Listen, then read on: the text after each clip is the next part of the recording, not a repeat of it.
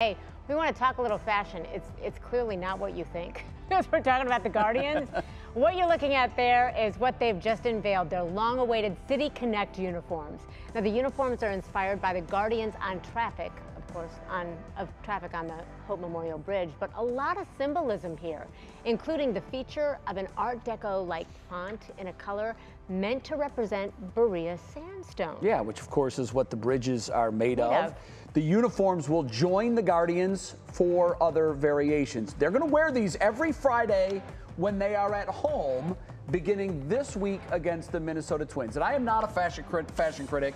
I know that will come as a huge surprise to most of our viewers. But I will say this.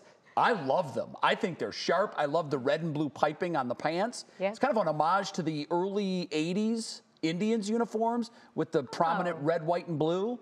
I think they're pretty, beautiful, handsome, whatever adjective you want to use. And I need one of those jerseys. I was going to say, we will see you in one at some point. I need one, yeah.